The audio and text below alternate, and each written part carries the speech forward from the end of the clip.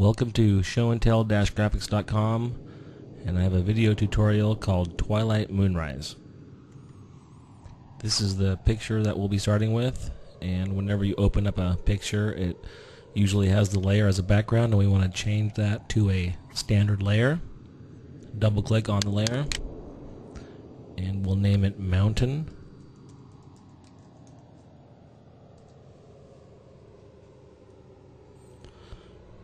Now what we need to do is remove the sky from this picture so we can create our own twilight sky. We're going to use the pen tool to select it. So we're going to click on the pen tool. And you want to start right in the corner here of this mountain and just click all around the mountain. It's better to stay just on the inside so that we don't get any of the sky. So just keep clicking all the way across. Once you get to the other side, you'll want to hold the shift key down and click in this upper corner. Holding the shift key down will give you a nice straight line. And then go to the other corner and do the same thing. Shift and click, and then back to our shift and back to our original click.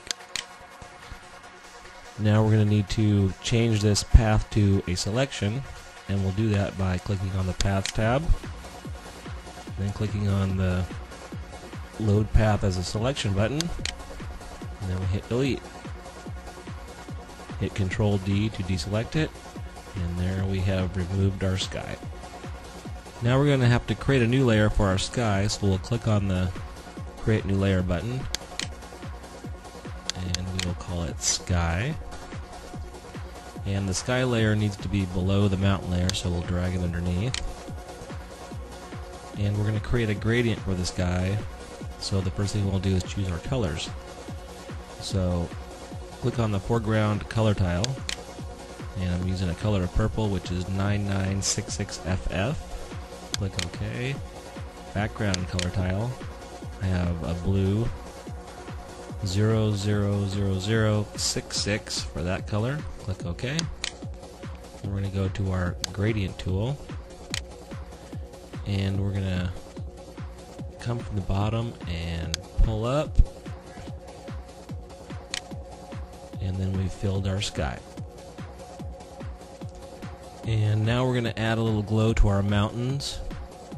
So we're going to click on our mountain layer, click on the blending options button down here, and click on blending options, and we're going to click the outer glow, and we're going to bring the size of it up a little bit, and I think I'm going to change the color here to an orange. And then we bring the opacity down a bit. Just give it a little soft glow and click OK. Okay, now we need to make our mountain picture look like it's nighttime. So to do that, we're going to go Image, Adjustments, Brightness, Contrast. We'll bring the brightness down and the contrast down. And you just gotta play with this until you get what you're looking for. I think that looks okay, and then we'll click OK. And now we need to move our moon picture in. I found this picture searching Google Images. Just search for moon and you'll find all kinds of them. Click the Move tool, and we'll just drag this right onto our document. Then we're going to rename this layer Moon, and on that layer we're going to change it from normal to screen mode, and that'll allow it to blend in with our background. This moon's a little bit big for my picture, so I'm going to resize it. I'll go Edit, Transform, Scale, hold the Shift key down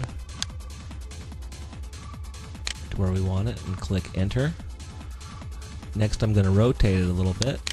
Edit, Transform, Rotate, and just pull on this handle and rotate it until you get it where you want it, and click Enter.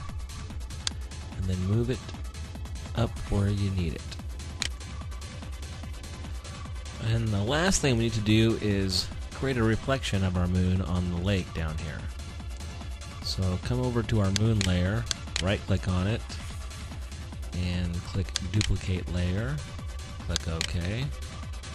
And we're going to go to edit, transform, scale, and we're going to grab this top handle here and drag it straight down, and not all the way down to copy it, a little bit short, and then click enter.